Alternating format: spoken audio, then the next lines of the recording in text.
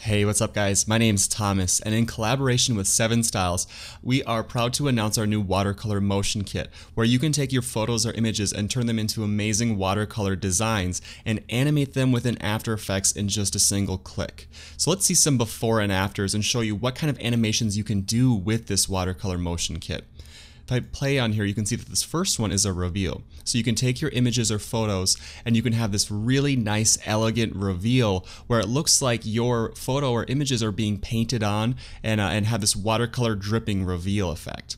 The next one we have is a video freeze frame. So you can take a video and you can have this really awesome paused frame that you can have your text for titles or whatever you want within your videos. The third one is an infinite slideshow. So you can make as many slides as you want and have them back to back and kind of seamlessly integrate into each other. And then finally, the last one that we have is the watercolor logo sting. So you can take your logo and it'll insert it into this drop, and then it'll have this nice reveal at the end of your logo. We also have some assets that you can use for freelancing or other projects later, that anything from drips to crosshatches to brushes, and then also some text reveals as well.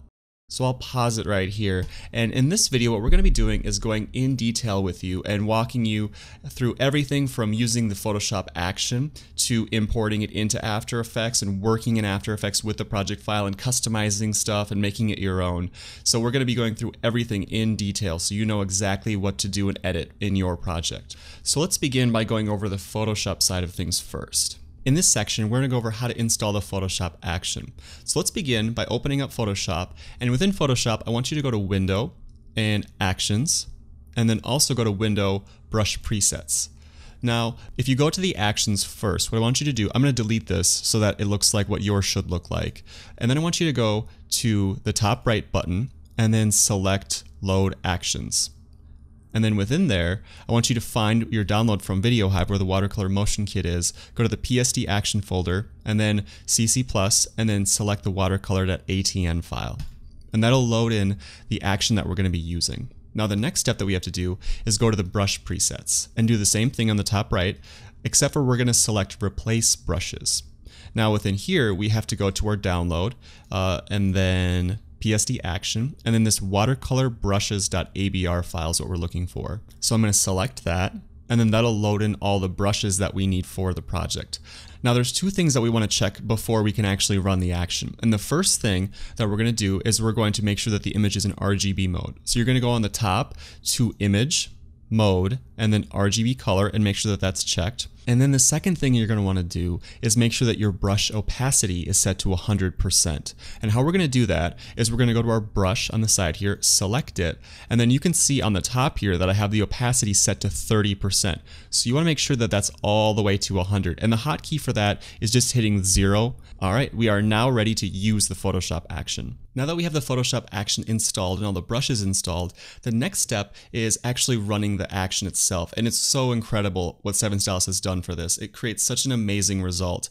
And how we're going to actually select the area though is we have to create a new layer on the bottom right in the layers panel, right beside the trash can, and it'll say layer 1. We're going to double click where the text is, and we're going to rename it brush. And it's very important. It has to be named brush, and it has to be all lowercase. So the next thing that we're going to do is hit B on the keyboard, or on the left hand side select the brush icon right here, and I'm going to change the brush color by selecting this icon right here to something that's more bright so you can easily see the brush that I'm working with.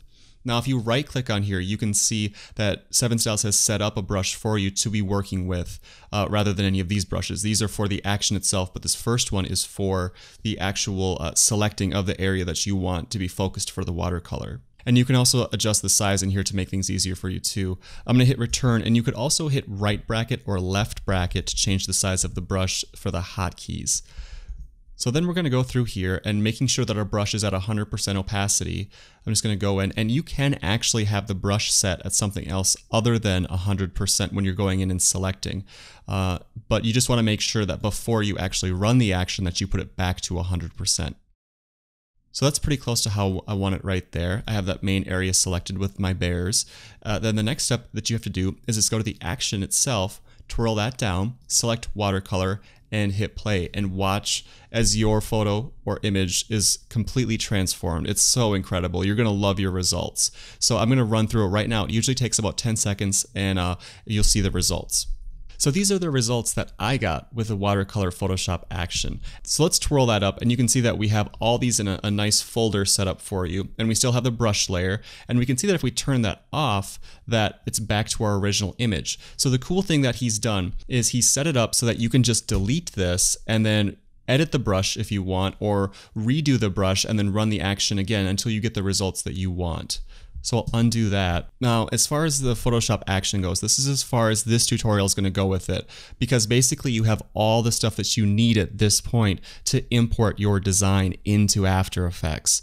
But if you want to dig deeper into this, 7 Styles has a really great tutorial that goes much deeper. It's over a half hour in length, and it gives you a really nice breakdown of all the different layers. And for people who are familiar with 7 Styles Photoshop Actions, there is a ton of customization that you can do within here.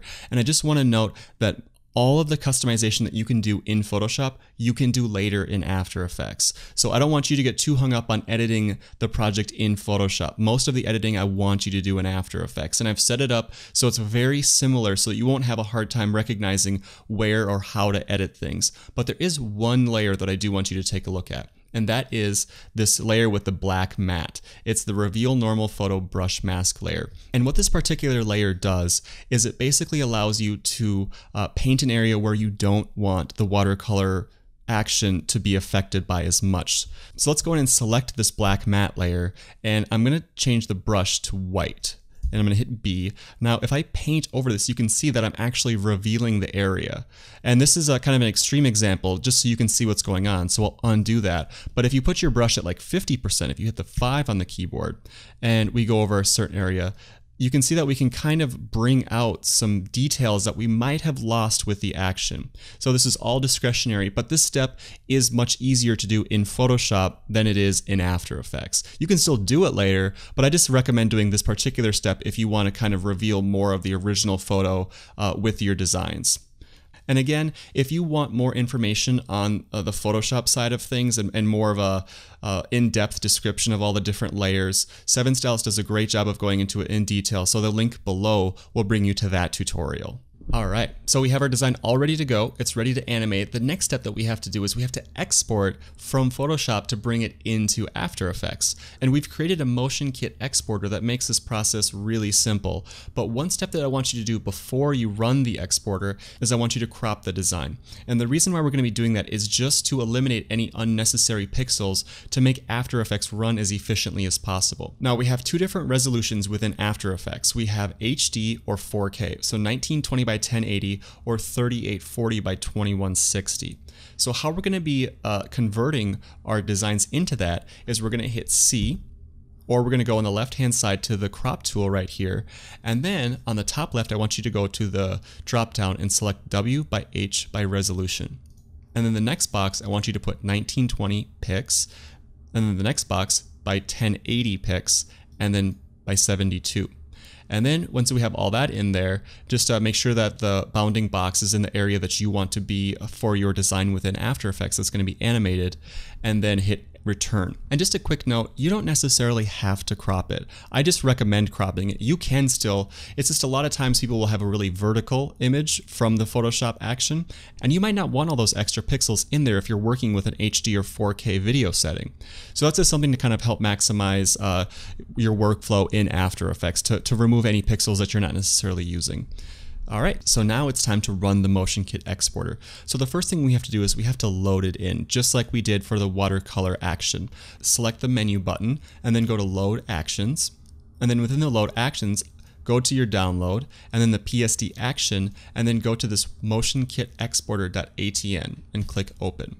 And that will load the motion kit exporter. Now what you have to do is select this run this action layer and then just hit play. And I'm going to do it with you so that you can see exactly what's going to happen. It usually has a spinning wheel come up because it does a couple things in the background, and then it will come up with a dialogue that tells you some steps, and to say let's just go to the next step and I'll walk you through it quick. So the first thing you want to do when it has this export layers to files is you're going to want to tell where you want the layers saved to. So in this example, I'm going to save them to my desktop. You can save them wherever you want.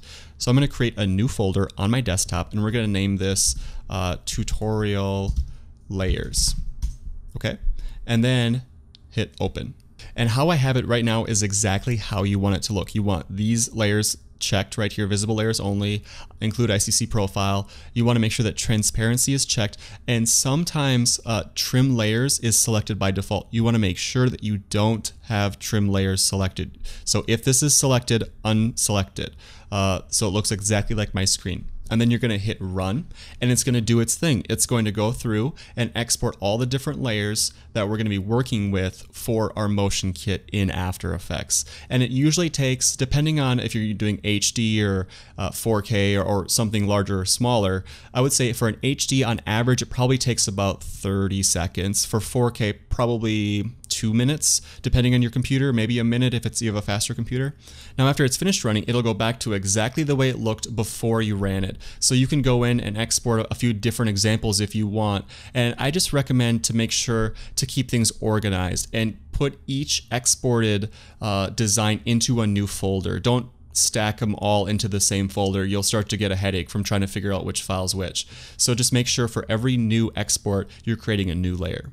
All right, that is everything on the Photoshop side. In the next section, we're going to be going over installing the motion kit in After Effects. Now it's time to install the motion kit, and it's a really simple install. All we have to do is just bring the install files into our script UI panels. So let's go through that together. I have on the top Finder window my watercolor download with the AE install files that we're going to be installing, and on the bottom Finder window I have my version of After Effects that I'm working with. And the watercolor motion kit works back to After Effects CC. On a Mac, you'd go to your computer, Mac HD, applications. So you're going to want to find that on your computer, and then when you found the After Effects version that you're working with, go to Scripts, and then within Scripts, go to Script UI Panels, and then within the Script UI Panels folder, you want to drop those two files into there, the Motion Kit Assets and also the Watercolor Motion Kit JSX bin file into this folder, the Script UI Panels folder. All right, so now that we have the right files in place, the next step that we have to do is go into After Effects. So let's load that up, and then we have to do one more step. We have to go to our Preferences. So I'll go to After Effects CC Preferences, General, and within our Preferences setting, what you want to make sure is you want to have allow scripts to write files in Access Network. You want to make sure that's checked, and then click OK. And you may have to restart it if you didn't have that selected already. And then all you have to do is go to Window, and on the very bottom, Watercolor Motion Kit, and select that, and it'll bring up the panel for the Watercolor Motion Kit. And then we can dock that, so we'll just grab, and then you can kind of bring it around wherever you want. I'm going to dock it with the Effects Controls panel on the top there. It's just to kind of save room for the tutorial. But you can see now we're all ready to go and ready to animate our design. Now, before we dig into actually animating our design, I just want to quickly go over with you the Watercolor Motion Kit UI panel. If we twirl down the 4K and the HD and the assets, you can see that the 4K and the HD have the exact same animation categories. So if you are used to working with like the reveal and HD, you'll know that the exact same thing is going on in all the different layers for the 4K. The only difference is the resolution. The other thing I wanted to mention too is just within these assets, you can import these assets whenever. You don't have to have any designs or anything from Photoshop to work with these. So you can import these into your freelance projects or anything you want to make with the watercolor designs that I've created for you within here. All right, so let's actually animate our design now. I'm going to go to HD, and I'm going to be working with HD in all of these sections just because it's faster to work with. And within HD, I'm going to go to the reveal because it's kind of like the most standard, nice, elegant reveal of our watercolor design. Now, all we have to do is animate it is just click on reveal. And first it's going to ask us, please enter the folder name. So I'm just trying to help keep things organized with this. So the folder name that we're going to have for this, let's just name it bear, because it's a bear that we had in that example. And this is going to ask you to name the composition. So it's just two elements to make sure that we're keeping things organized, because if we imported multiple examples of reveals, we want to make sure that we don't get them confused with each other. So I'll name this one bear. Now it's going to ask me, please select image sequence file to replace. So actually what we're doing is we're importing in After Effects our design as an image sequence. Let's go to our design on the desktop. I have it, and then within the tutorial layers folder. And now you want to select the first layer within this sequence. And there should be 30 layers within there. With the watercolor motion kit, it should be specifically 30, not 29, not 31, but 30. And you want to select the first layer, not any other layer except for the first layer, and hit open. Now it'll do its thing. It'll create all the layers, all the settings, all the presets. It basically works kind of like a Photoshop action, really, where it goes in and it recreates everything step by step exactly how I want it for you guys to animate. So you don't have to technically do anything at this point. You could just hit render and it'd be good to go. All right, so it's finished up now, and the first thing I want you to do once it's finished up every time is change the playback resolution from full to half. I found that half is just a good speed with quality and resolution. And then the other thing I want you to do is go to this source name. If it says source name, and make sure to click it so it says layer name, because we're looking for layer name. I've changed a bunch of the different layers on here to help kind of guide you in different sections so that you know what you're working with. And if you just have it on source name, you don't want that. So make sure it's on layer name. So now if we scrub the timeline a little bit, you can see that our reveal is starting to show at the beginning. And then in the middle, we see a little bit more, a little bit more. And then finally at the end, we have our final reveal at 300 frames. And the project is set up at 30 frames per second, so it's about 10 seconds that this reveal happens. Let's go up to the project panel, and you'll notice that I'll twirl all these up, that we have our bear folder, and then within that bear folder that we created, we have our assets folder. And within the assets folder, we have a bunch of different folders. The first one is the design elements. Now within the design elements folder, we have all the different assets, if you notice from the watercolor motion kit. Within the brushes, drips, and textures, these are just already loaded in there for you. So if you want to use these at any time in your project, you can. You don't have to load them from this panel. And then below that, we have footage, images, mats, PSD image sequence. One thing to note with this, with the PSD image sequence, is that you can at any time replace this with any other design that you've exported from Photoshop. So for example, if you've created another export with the Watercolor Photoshop Action, you can go in here and select the layer, the PSD image sequence, right click and select replace footage file. And then find on your desktop wherever you saved the new layers and select the first layer within that sequence, and then hit open, and it'll replace, and you won't have to do anything else. It should just animate. And the cool thing is you get really custom looking results every single time with all the different images that you use. All right, so we'll twirl that up. And now let's just briefly go over the different layers within here in the different sections. And within the effects controls panel, let's pull that up. If you're not seeing the effect controls, go to Window, Effect Controls, and you'll see that we have first the layout controls. Now, I would recommend editing these if you're used to After Effects. If you're not used to them, you shouldn't have to worry about them. It has the parallax controller. Basically what I've done is I've taken the layers from Photoshop and I've grouped them into 5 separate groups. And by taking these different groups and pulling different ones further back in Z space or in the distance, it creates parallax and it creates depth within your images. And you shouldn't have to worry about it, but for advanced users, just know that you can use this simple parallax editor and it'll push the background back even further while leaving the foreground in the same spot. You just want to make sure that when you're editing the parallax or editing the scale or anything like that, that you never have any edges showing. And that's kind of more so for advanced stuff, and I'm trying to keep this really simple for you guys. If you have individual questions and you're used to After Effects, I am more than happy to answer any questions you have. So let's just continue on. The next section we have is the camera. And if you're not used to working with a camera in After Effects, you really shouldn't have to worry about touching this at all, except for in some of the videos, like for example with the freeze frame maybe or the slideshow, you might want to have to edit those in certain parts, and I'm going to go over that in detail with you. But just know that you really shouldn't have to mess with this much.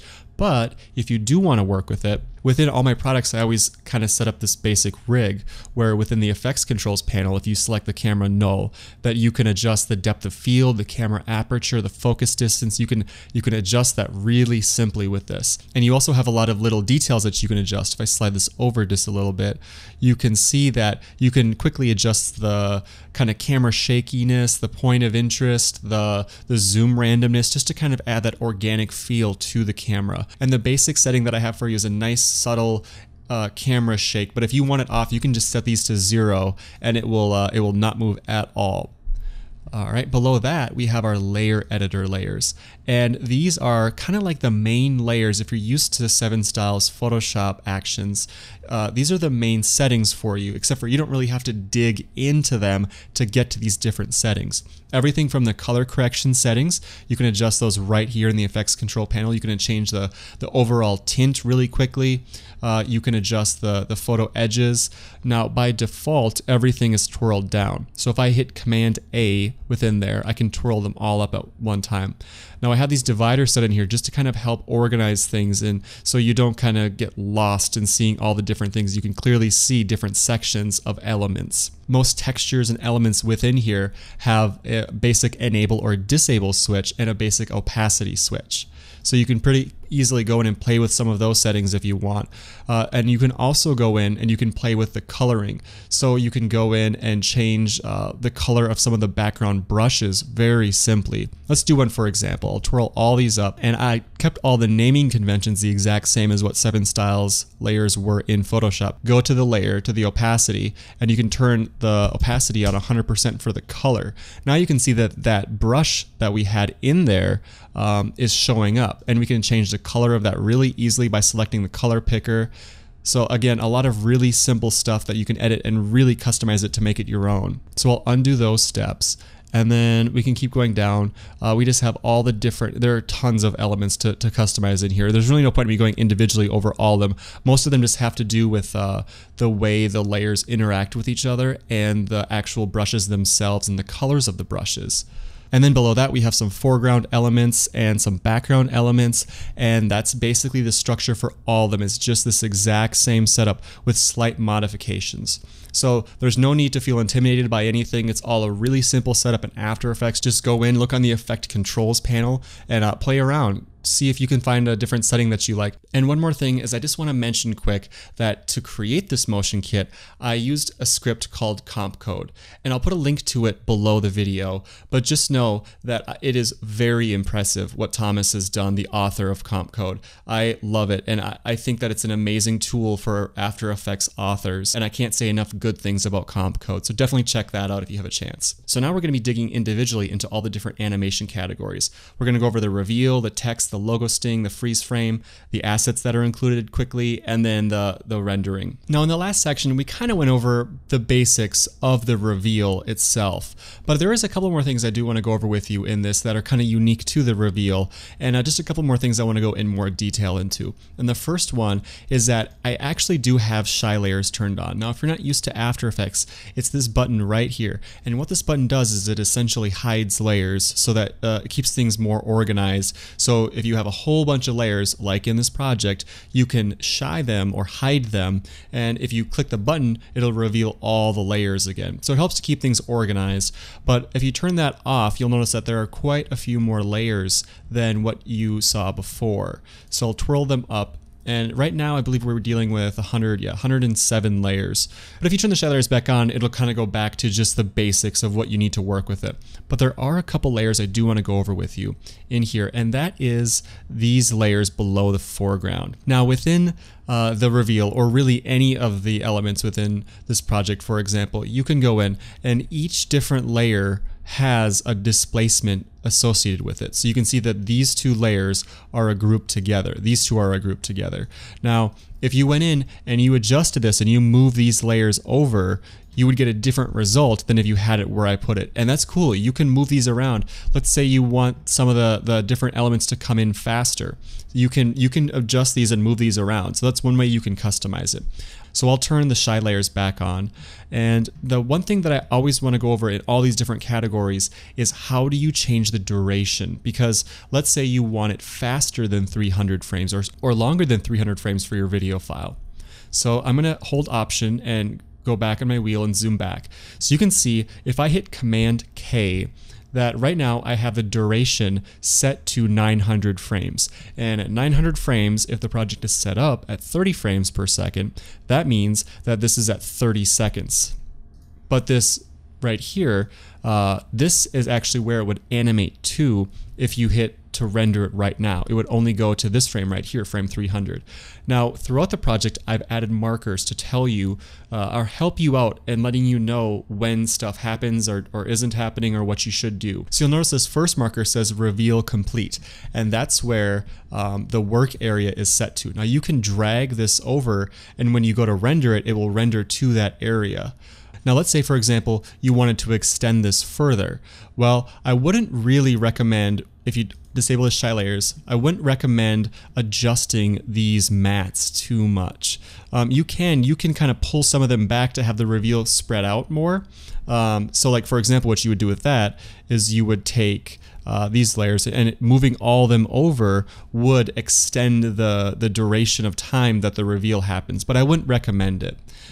So for the most part, the way I have it set up is by far the best recommendation for the duration of the composition that you want. For some, like the slideshow, for example, I knew that people would want to be able to extend that easily, but for the reveal itself, I wouldn't recommend messing too much with the compositions and the settings that I have set up for you.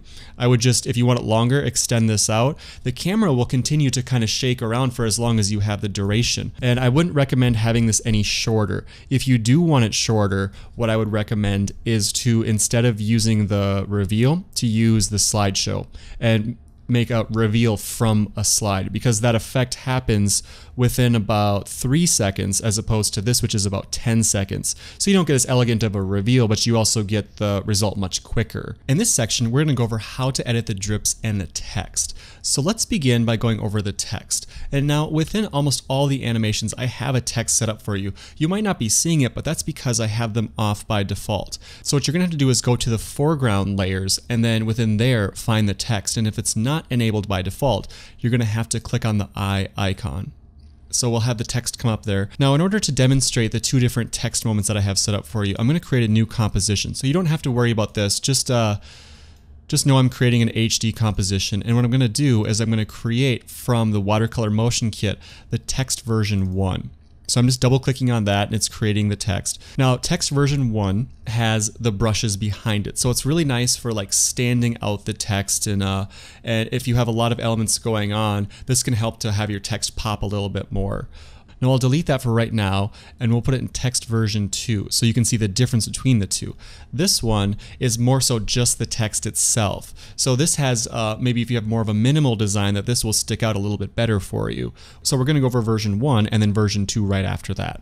So let's start out by going over version 1. So I'm going to bring these up, and I'm going to find text version 1, drag it into there. You'll notice that it says text version 1, and then it has step 1, insert text, step 2, edit brushes, and then this main composition. And that's the order that I always want you to do this stuff in, is as much as I can to try and do things step by step so that you don't miss anything. So let's go to step 1, insert text. And we'll change this text. I'm going to hit Command T, and I'm going to highlight this text, and we're just going to put tutorial in there. Let's make it 2 words though. Let's name it Watercolor Tutorial. And we'll kind of center that up a little bit. And I'm going to close these panels so that we have as much room as possible.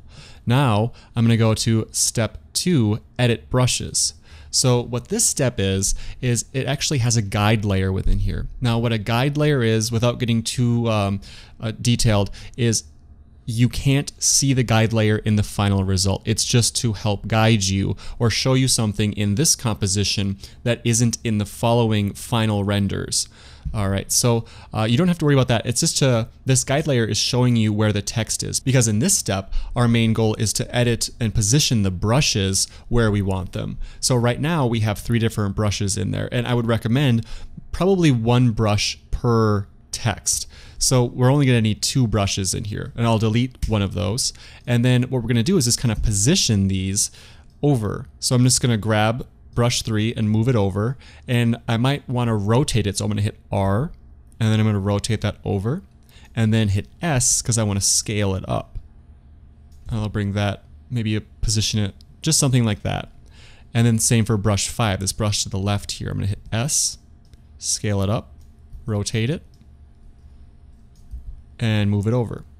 Now they can overlap. That's totally cool. I probably wouldn't have, I'm going to disable the first one for just a second. I wouldn't have too much of the brush on the second text part or vice versa. You kind of want to have the brushes as singled as possible per text. All right, and then also you want to make sure within here that you have these set to multiply on the brushes. Okay, so now we have this done. I'll turn that brush back on. So far, nothing too crazy. Go back to step 1. All we did was we just changed this text with our own text, and then we went into step 2, and we edited the brushes to be in the positions where we want.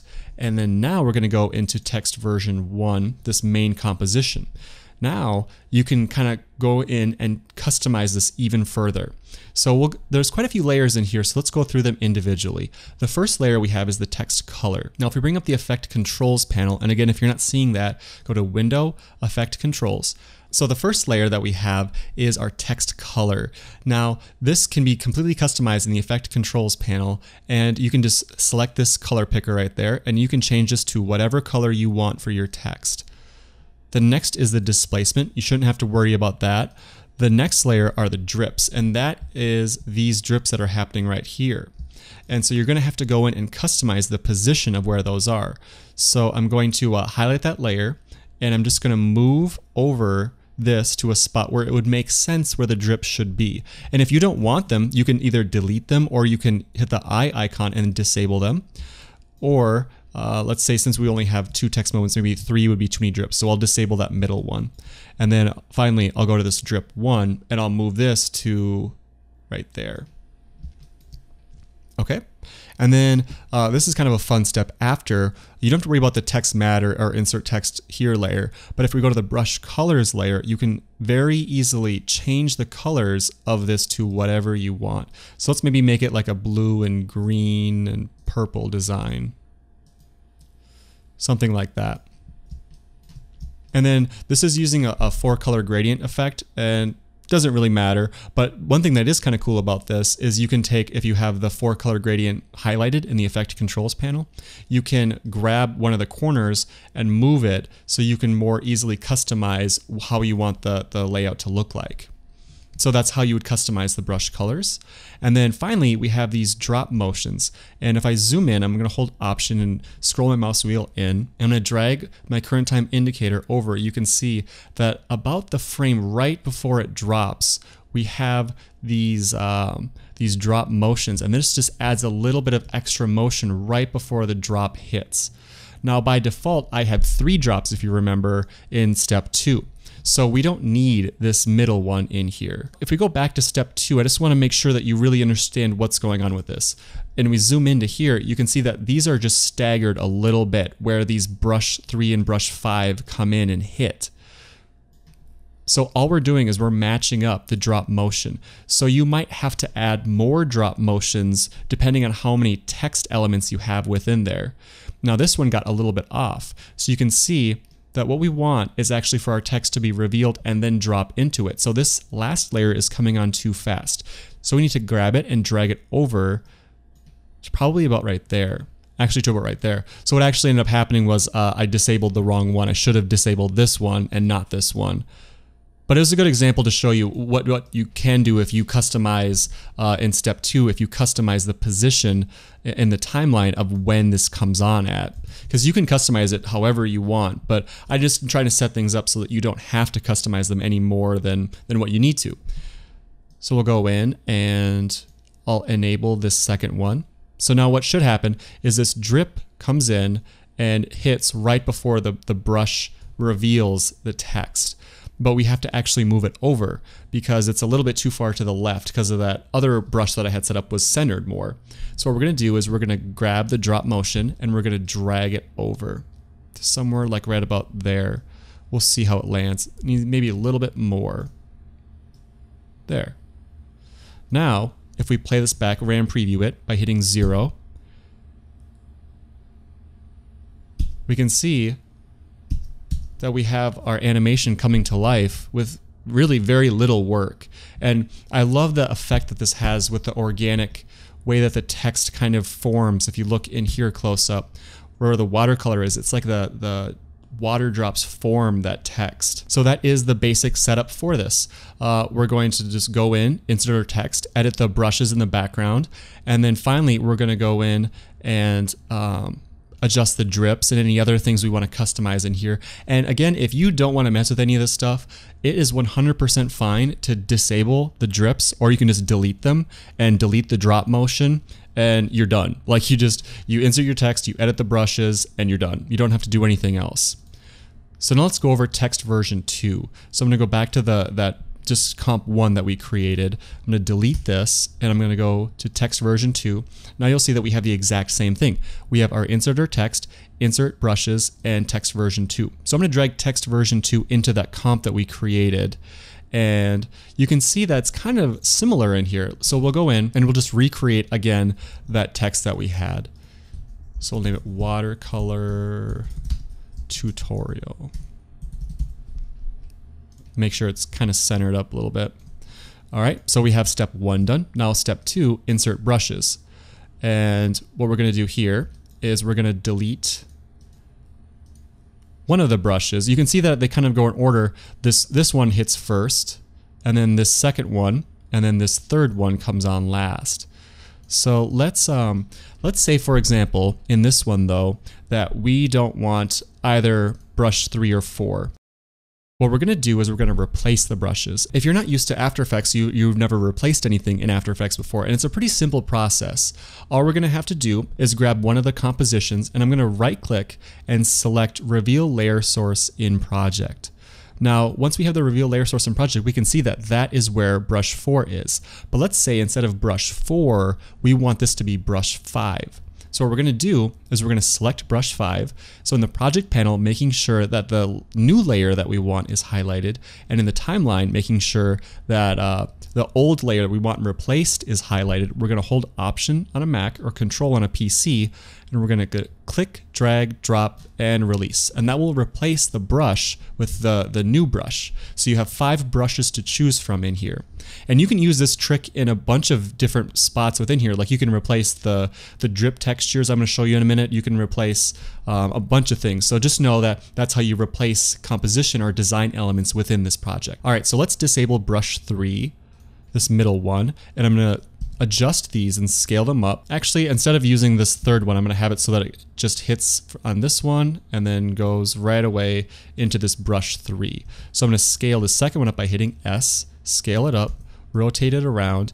Now this one's a little bit different than the other ones if you remember, because this one doesn't actually have the brushes in the background. It's just the text. So the main important element in this is not so much the layout of the brush as it is the actual making sure that the brush covers the entire size of the text. So what I mean by that is now if we go to step version 2, if I right here select this little tab, text version 2, we can see that we are in fact having our whole text covered. So that's perfect. That's exactly what we want. Well, notice that we have a very similar setup as before, except for we don't have a text color. Now it's just the brush colors. So we can customize this however we want, and maybe we'll make that just blue and purple, something like that. Now we just go down the list. Do we want the drop motion? Well, we don't want this one because this one comes after and we chose the one before. So we know that this layer or this drop is going to come down and reveal this first one, and this second drop is going to come down and reveal the tutorial part. So we actually want to move this over to the right a little bit. So something like that. And then we don't have to worry about the text or the displacement. And then the splatter, this is something custom to this. And you can see that right after the text hits, the splatter comes on. So right here, no splatter. And then this frame right here, splatter. No splatter, splatter. Now we don't want this splatter anymore because we got rid of that third text spot. So we'll just disable that. And then we have the drip textures below that. So I'll just go to the end when they're totally revealed on, and we have this drip texture right here, this one right here, and this one right here. So let's say for this example we do want 3 textures. It doesn't really matter. I'm just going to take this drip texture 3 and move this somewhere onto the text, and then take this one and move it onto this spot right here. and then this one, and we'll move that one maybe to here. Okay, so now we've kind of understand the workflow of working with text and how we're gonna have to kind of customize some elements, but if you don't want to customize anything, that's totally cool. You can just delete these or disable them, delete the splatters or disable them, and delete the drips and disable them. That's only for people who feel comfortable with it or really want that unique custom text feel to it. But we'll go back to the bare composition that we were working with. And I'm going to clean up all these tabs. So I'm going to select this and go to close other panels and group. If we go into text, you can see that we have the exact same setup as text version 1. So there's nothing new in here. But if we go in, and I'm going to delete text version 1 and text version 2 in the project panel so that we don't get confused about anything.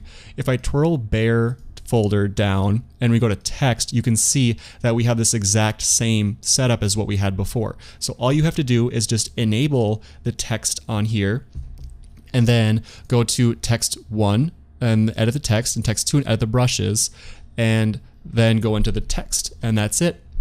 So you can see that this is the exact same setup as text version 1 and 2. And let's say for this example, you did want text version 2 instead of text 1 like what we have in here. All you have to do is just go to the Watercolor Motion Kit, is just highlight the bare comp, and that's important. If you don't have it highlighted and you double click on text version 1, it's going to say you have to select a composition first, and that's because it wants to place the text into the composition, but it doesn't know which one you want it to be placed into. So you have to tell it, I want it into this composition, and double click text version 2, and it's going to add that into there. Now, rather than just inserting it into there, which is what it did, and that's pretty much what we wanted, let's delete that. Now, by deleting it in the project panel, that's different than deleting it in the timeline. So if we just delete it right now, it's not deleted from the project panel, it's still in there. So what we're going to do instead of that is we're just going to go to the text and we're going to replace the text with the new text version 2 that we had just added to the project panel.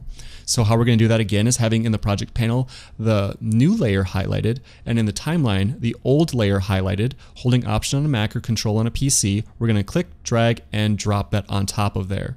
Now you can see that we have text version 2 in there instead. And that's how I did it in the demo too, with that one scene with the man profile.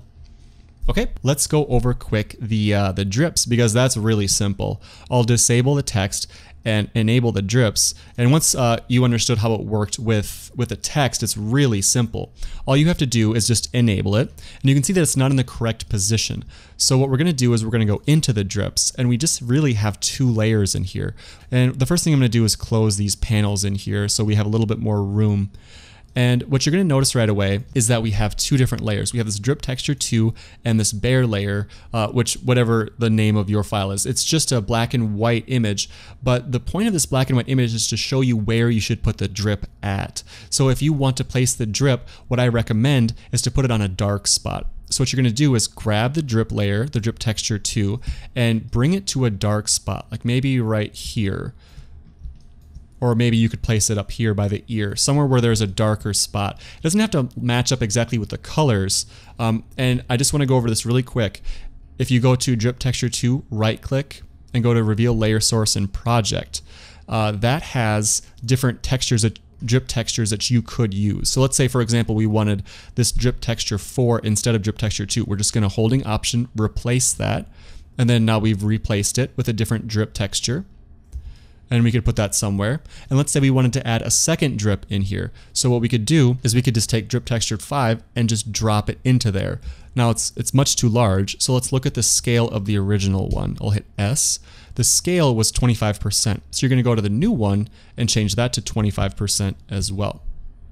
And then we're just going to click and drag and place that somewhere where there's a darker spot, maybe like right there.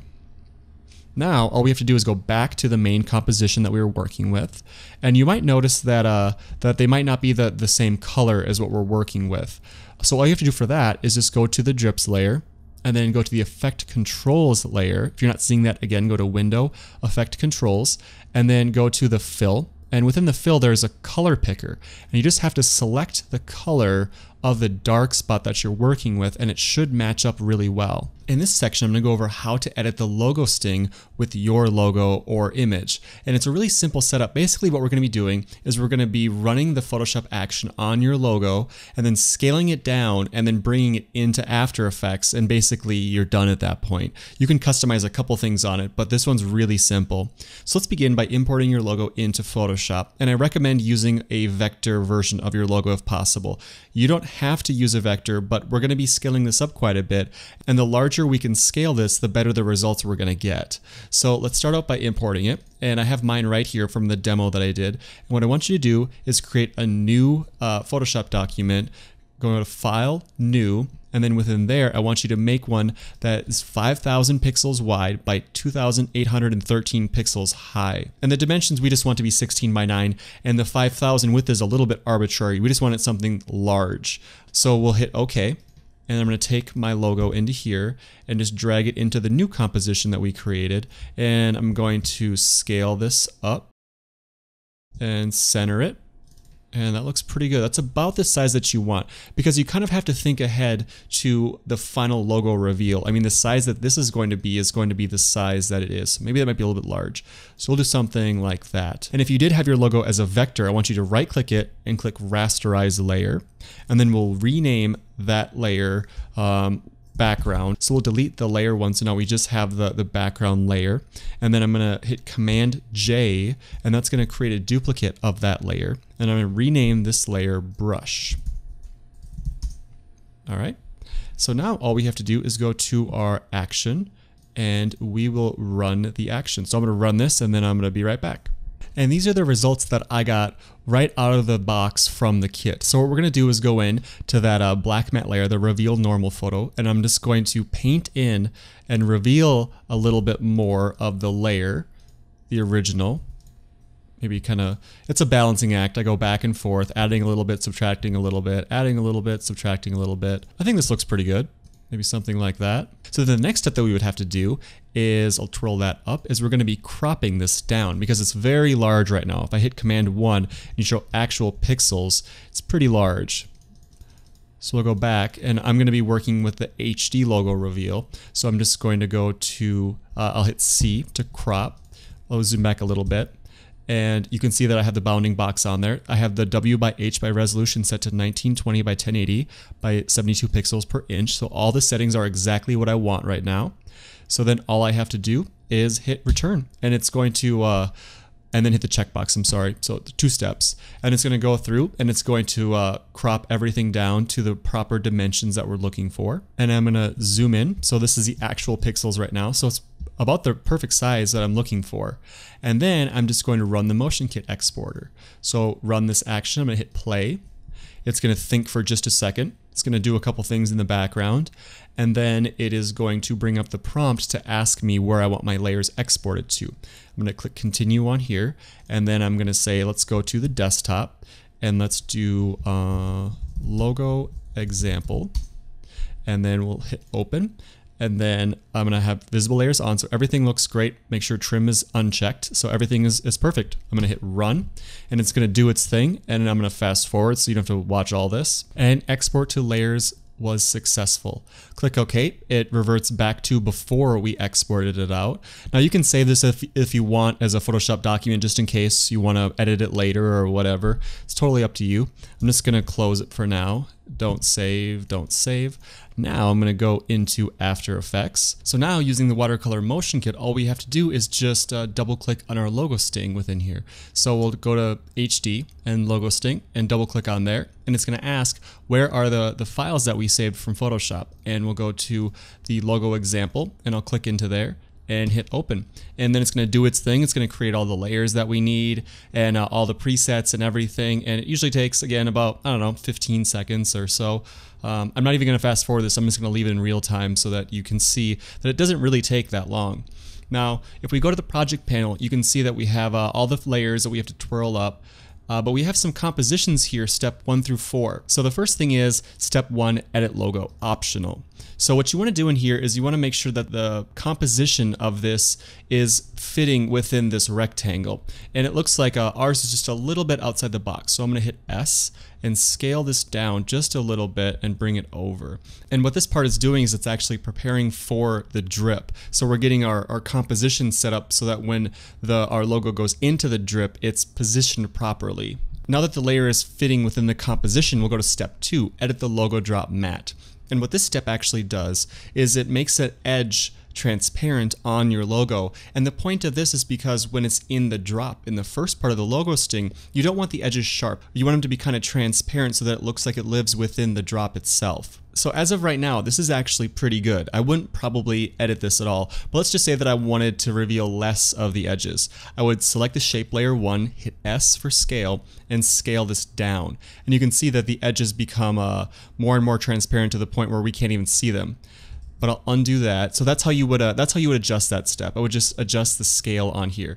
And you can go to the fast blur within the effects controls panel and adjust the blurriness that I have set up on there. I wouldn't recommend touching that, but you can if you want to. And then we have step 3, edit the drop. Now within here we have a couple different things we can edit. So I'm going to bring the current time indicator and just drag it over a little bit, and I'm also going to set the playback resolution to half. And I'm also going to change the transparency and toggle it off so that you can see more easily what's going on. And the first thing that I want you to take note within this edit drop layer is this displacement. You can see I have a note on here, adjust displacement advanced. And I would just recommend not touching this if you don't have to, if you're not familiar with After Effects. But if you want to, you can hit U on there, and you can see that I have a couple keyframes set. And you can adjust the offset on here a little bit if you want. That's the animated property, and that's what's kind of creating that refraction that's making it look like the logo is living within the drop. The other thing that you can adjust within here is I'll hit U to twirl that up, and on the water drop itself we have this marker, add your logo color to tritone here. And you can see in the effect controls panel, and again if you're not seeing that window, effect controls, that we have the directional blur, you don't have to worry about that one, but the tritone. And I'll hit U and you can see that we have some keyframes associated with this. And what I want you to do on this part is I want you to go to the tritone and you can adjust these to change it to your colors. So for example, in the demo I had this going to kind of like a pink purple color, and so it's looking like it's kind of dissolving into the drop before it hits.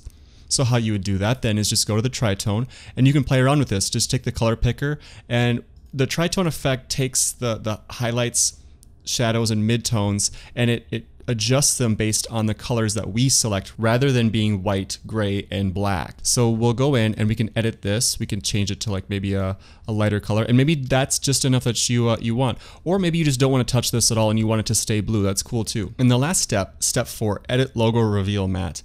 This one is just where the logo is being splashed onto once the drip hits our canvas. And so we want to make sure you can just follow along on here, adjust scale, but do not adjust position of this brush. So that's pretty important. You don't want to adjust the position of this because there's no way to adjust where the first drop hits. It's directly centered on there. And again, from watching the text tutorial, we're kind of used now to working with this brush matte effect. So we'll go to layer 4 right now, and I'm just going to move this one over. And what we're trying to do here is we're trying to adjust this so that it's just filling up our logo. So I'm going to hit R for rotation, and I'm going to move this one just so it kind of matches more so what's happening with our logo. And then I'm going to scale this one up on brush 5, layer 5, and we'll make sure that we have all the tails selected. And I'm going to go back to brush 2, layer 4. I'm just going to bring this up and maybe scale it down a little bit. There, I think that looks good right there. All right, so then the last step that we have to do is just go back to our logo sting, and we can see with the current time indicator here what's going on. I'll bring this to half resolution. And the first thing that I would probably do within this is I would move the text down. And so I'm going to go down to, I'll hit the layer name so we can see all the different sections that I have set up for you. And we'll go down to the text and I'll bring that down. Or what you could do is you could go back to step 4, edit logo reveal matte, and I could bring this up. And then the last thing that you would want to do is adjust. If you want to add any drips, you can add them here. and the drops. So you can see that I have 2 drops set up in there. So there's like the main initial drop that you can't really control, and then there's the 2 side drops that are a little bit different than the other drops. The other drops were named drop motion, and these are just named drop. The drops on here though are different than the other ones that we've seen. These ones are more round and more detailed than the other ones. So all we have to do for these is just take it. So we can see on this frame that we have that brush hasn't hit yet for the beginning part of the logo. And if we go over 1 frame, so we can see this drop that we have highlighted on layer 31, we have to bring over just a little bit to the left. And we'll go 1 frame ahead. That looks pretty good, maybe a little bit more. And then we'll go to the next one. So we can see that the center of this brush is right about here. So that's where we want the other drop to be, maybe a little bit higher so it looks like it's falling right in that spot. And that's really close. I wouldn't even touch that one either. So at this point, all we'd have to do is just edit our text and we would be done. And then the last thing I want to go over with this is what if you want to extend the duration of the logo sting? Because right now I have it at 300 frames, which is 10 seconds. But let's say you want it 11 seconds, so 330 frames. What you're going to do is I'll bring my current time indicator. So this is where we want it to end. So I'm going to bring on this top panel, I'm going to drag the work area over to that. Or you can hit N on the keyboard and that will drag it for you automatically. And then you can see that I have a few markers. This one says logo sting complete. That's just to let you know where it ended at. But this one says to extend, adjust these keyframes, and that also says it down here as well. So what we're going to do is we're going to hit U on this first one on the camera null, and you can see that it says extend, adjust these keyframes. So I'm just going to take this second keyframe and drag it over to where our current time indicator is. And then the same thing for this base color layer. I'm going to hit U, and you could bring this over if you want, but I would recommend grabbing both of these two. If you just did the second keyframe, it would extend the duration of the time that it fades out. But if you do both of these keyframes, then it will have the duration of the fade out at the same time, and it'll just have more time right here. So that's how you would adjust that. Let's go over the freeze frame now. And of all the categories, the animation categories within the motion kit, the freeze frame is probably the most unique for the workflow of it. Basically, what we're going to be doing is we're going to be starting in After Effects. We're going to be exporting a single frame, and then we're going to be running the Photoshop action on that frame, and then we're going to be importing it back into the freeze frame project. So let's do that together now. Let's go to HD and we'll go to freeze frame, and there's a 2-step process to this one. Select source and then create freeze frame. So let's begin by step 1 and double clicking on their select source. And it's going to ask, please select video file to replace your footage. So what we're going to be importing now is I'll go to my desktop, and what I have is this freeze frame example. And I would recommend taking your clip and cutting it down because you don't want to import like a 20-minute clip into this. Just in whatever video editing program you're using, cut maybe a 2 or 3 second piece so that you can have enough duration to render out from After Effects the freeze frame effect. So now, what ended up happening was it created a new composition called freeze frame source. And within here, it has a guide layer, which we've seen before. And we'll bring the current time indicator over, and you can see that it has a marker that says freeze frame master frame. Export this frame into Photoshop. So what you would do here is you would have your footage, whatever size you want if you were using HD or 4K, and you would take and slide your footage until you got to the frame that you wanted to create a freeze frame. So let's just say for this example, I want this particular frame. What you're going to want to do is you're going to want to export out a single frame. And the hotkey for that is Command Option S. And it will render out a single frame, a PNG single frame. It can be a PNG or JPEG, it doesn't matter. Composition, save frame as file. And that's the same thing as the hotkey. So I'm just going to save this out to my desktop. We'll do freeze frame. You can just leave it like this. It doesn't really matter what it's named. And I'll close out these other ones for the examples that we had. And now we're just going to run this Photoshop action. So we're just going to do what we've done before in the first few examples. We'll name this background. So we have our background. Now I'll create a new layer by hitting this button right in the bottom right, this new layer button. And we'll rename this brush. And then we'll just paint the section. I'm going to change the brush color though to red so you can see where it is. changing this to red, and then we're just going to paint over. I'll change the brush opacity to 100%, and we'll paint over the part that we want to be. All right, so that looks good. And again, you're going to get the best results if you do a 4K freeze frame compared to an HD, just because the Photoshop Action works better on larger images that are between 2 to 4,000 pixels in resolution, and HD is 1920 by 1080, so we're on the smaller side of images. It'll still definitely work, but for optimum use, you'd want to do the freeze frame in 4K. So we'll just go ahead now and we'll run the Photoshop Action. And now it is complete. So we're going to go in to the reveal normal photo, and we're going to bring back some of the details that we lost. But I'm going to bring the brush opacity to 50% by hitting 5. And we're just going to kind of reveal a little bit more than what the action did. I think that's pretty good right there. So now I'm going to export it using the Motion Kit exporter, and I'm just going to fast forward this to get back into After Effects. And now the next step that we have to do is, under the freeze frame within the Motion Kit, is go to step 2, create freeze frame. Now what this is going to do is it's going to use the composition that we created in step 1 to create the freeze frame. So we'll double click into there. So similar to the reveal animation where it asks you if you want to name the composition. So we'll just name this female. And then it'll ask you, where is the image sequence? So I saved it to my desktop and I named it freeze frame example. So I'll click onto there on the first image, and it's going to do its thing, and it is done. So then we're going to go in, I'm going to change it to half playback resolution and select the source name so that we can see everything within here clearly. And it's the exact same layout that we're used to from all the other examples. There's a couple of things though. It says edit, edit, edit, edit on here. And that is for if you want to change the duration of the freeze frame. So you can see if I slide the current time indicator over, that this is where it starts. And I'm going to zoom in by holding Option, moving my mouse wheel in on the timeline. So you can see that it starts here to kind of transition into the freeze frame. And then we're fully in canvassed right here. And then we have the reveal start to take place, and then the watercolor starts to take over and reveal our object. Now, there is one thing I want to mention with this, and this specific example I wanted to do because I knew this would come up, where you might not want displacement on faces. It kind of it gives you an undesired effect. And if you want it cool, but let's just say you don't want her to look like Quasimodo, what I would recommend doing is turning the shy layers off, and we'll go to the displacement, and we can turn this off via the eye icon to see which layer it is that's displacing her face in an undesirable way. And it's this layer right here. So then what you can do is you can create a mask. So I'm going to hit G on my keyboard, and then that'll change it to the pen tool or the mask tool. And we're just going to go in and we're going to create a box around her face. And then in the timeline, go to the displacement that we just added the masks to, hit MM, and then where it has mask, you want to change it from add to subtract. And that's exactly what we're looking for. I'd also recommend going to the mask feather and just putting it on 10 or something so that it's not such a harsh edge.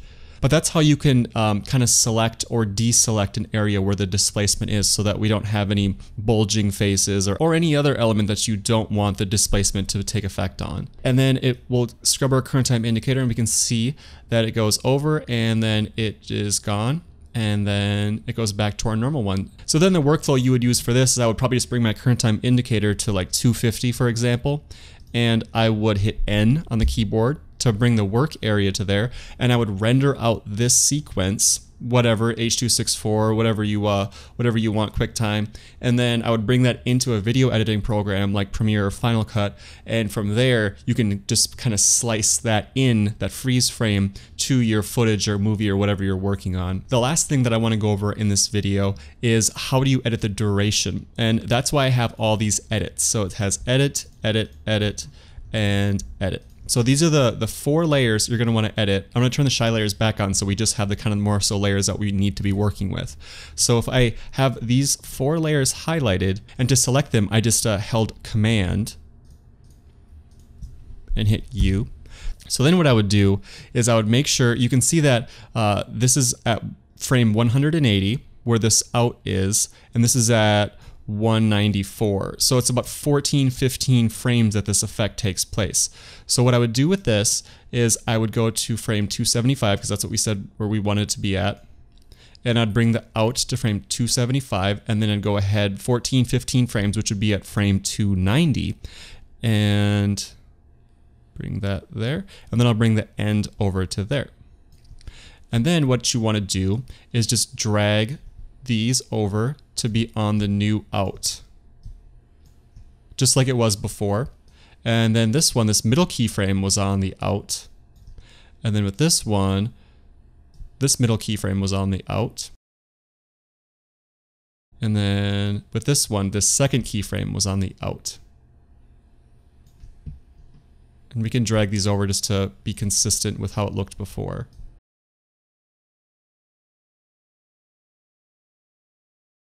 And then we'll just drag our current time indicator over.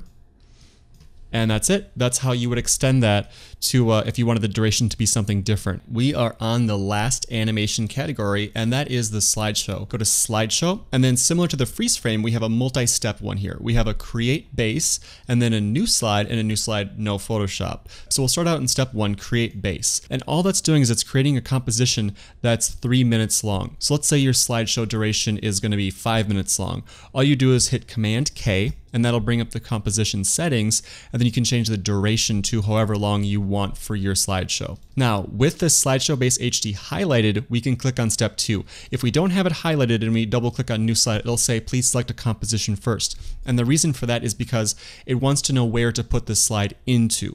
So we'll hit OK. And now within the project panel, having slideshow base HD highlighted, we'll double click on new slide. And more than any other composition, I would recommend keeping things organized is going to be key to this slideshow to make sure you don't confuse with which slide's which. So let's name this one slide 1. And again, for the composition, slide 1. And then it's going to ask for our watercolor image sequence. So I'll go to the desktop, and I have a couple set up here for us already. And go to the first layer and let it do its thing. So let's actually go ahead and change it to half. And the layer name's okay for this one right now. And let's create a second slide. So we'll hit, with the slideshow base HD highlighted, click new slide. We'll name this one slide 2. Slide 2. Go to our desktop, go to this layer, and we have our slide 2. Now what you're going to want to do is you're going to want to bring the slide over and begin where that marker is. And then these two slides will seamlessly integrate into one another without you having to do anything. So it's really convenient. But there is one thing that you have to do with the very first slide. If we double click into slide 1, you can see that I have some markers and just trying to help you guys out with like where things are happening at. But we have this delete this keyframe on first slide. So what I want you to do whenever you have your first slide is to hit U and then delete this first keyframe. And then drag the second keyframe over to the beginning of where that first keyframe was. That's all you have to do. And the reason for that is just because it kind of breaks that push in, that integration that was set up for you, because we don't want that on the first slide. So if we dig into here a little bit more, we can see that there's really nothing unique about this at all. We have our foreground elements, we have the drips, the text, and they're disabled by default. We have some crosshatch, some design elements in here. We have a brush background that you can change the color to in the effect controls panel. Nothing that we haven't seen before, except for these are kind of unique to the slideshow. These aren't in any other ones. So let's go over now adjusting the duration, because I guarantee you're going to want to adjust the duration of some of the slides. By default, they're set up for 5 seconds, but let's say we want it to be longer than that. Double click into there, and I'll zoom in a little bit. And let's say we want the new duration to be 7 seconds. So we'll set it up right here. So at 210 frames. And I'm going to change the playback resolution to half. So as of right now, the out and end duration are 20 frames apart. So frame 130 and frame 150. So what we're going to have to do is we'll go to frame 210 where we want the new out position to be at 7 seconds. And we're going to drag the out. Well, actually, if we wanted it to end at 7 seconds, we would have the end be there. And then we're going to go 20 frames back to frame 190 and drag the out to there. And then we have one layer right here, this camera null layer, and then we have these layers where it says edit to extend. So on the first camera null layer, let's hit U, and then I'm going to drag these two keyframes over and the marker over. And then the last thing you have to do is drag these two layers over where it says edit to extend, and just drag the entire layer, slide it over, and we'll zoom in a little bit to make sure that we are on the correct marker position. And then drag this over we can move that now just so we can pull the ending to start on there as well. Now what you don't want to do is you don't want to drag the whole thing over like we did for these two. You want to drag it from the end so the icon changes when you have the cursor close to the end of the layer. So right there. We'll zoom in just to make sure we have the right spot. Now, in order to make sure that we have the right positioning within the main slideshow animation, we'll move our current time indicator. And it's really cool how, we'll go back in here. When you have the current time indicator in a certain position and you go up one composition within the hierarchy, the current time indicator updates from where that composition was. And that sounds kind of confusing, but just know that the current time indicator is where we need it to be, basically. So go back into slide 2 and making sure that your current time indicator is on the out marker. We'll go back to slideshow base and we'll drag that marker over, and we'll also slide the end of it over to be right there. Now actually we want this to be past it a little ways. So we'll go back into slide 2, bring our current time indicator to the end on frame 210, and then go back to the slideshow base, and then that's the position where we want the end of our layer to end. So that's it. So we've created a new end point, and then all we have to do now is we can just create a new slide. So let's go in and to the Watercolor Motion Kit, and let's create a new slide with no Photoshop. Now what this is going to do, and you have to have it highlighted. So double click, new slide, no Photoshop, and let's name this slide 3. Slide 3. And this isn't going to prompt you for the Photoshop layers. It's just creating a new slide within here. So if you wanted, and by default, the text is on within here. So you can create text elements or you can add whatever you want in your slideshow within here. And it's really that simple for the slideshow. You can create as many of these as you want and extend the duration. You can do whatever you want with your slideshow. There is one more thing before I close this section that I do want to mention though, and we're back in slide 2 again, and I just want to mention that let's say for example you want the new slide to end at frame 300. Well, you'll notice that I don't have the duration of all the different layers set to there, so you might think it would work out to just grab all the layers within here and drag them over, and you're almost right. You have to make sure that the shy layers is disabled, and you can just hit Command A and you can click and drag it over. But now watch what happens when you hit Command A and drag them all over. You extended this one. So this is the only one, this track matte background layer. You don't want that one to be extended. So we'll drag that back to where it was. And then you would do the exact same process as what we did before with dragging the layers and markers over. Okay, so I hope that clarifies that, just in case you wanted to extend it, to 10 seconds or 20 or however long you want that slide to be, to just make sure that you hit Command A, and then you're also fixing that track matte background layer that we don't want to be editing. We are on the last section, and this is going to go really fast because I just want to go over a couple really fast things with you with the assets. If we double click on the brushes, you can see that a new composition opens up, and this is just to showcase what the brushes or different elements that look like. You don't have to worry about this, and you can actually delete the brush example layer if you don't want, because really all you're looking for are these layers, these brush 1 through 5 compositions that you're going to be dragging into your freelance projects or whatever. But if you're not seeing things like I am right now, I just want to mention that if you hit Command K when you have an example open, you can see that we have our composition settings and we have this background color. Now a lot of people have this set to black by default. So just make sure that it's set on white and then it'll look like my screen does. Well, that is everything. If you have any questions, just feel free to reach out to us anytime. If it's Photoshop related with the Motion Kit, then reach out to 7Styles on his author profile page. If it's related to After Effects or anything with this tutorial, please feel free to reach out to me, just because we're kind of more specialized in our areas and we can probably answer the question faster. He obviously knows more about his Photoshop Action than I do, and I know more about the Motion Kit and After Effects side of things than he does. So just to help kind of efficiency wise to get you the quickest answers possible. All right, thanks again, guys.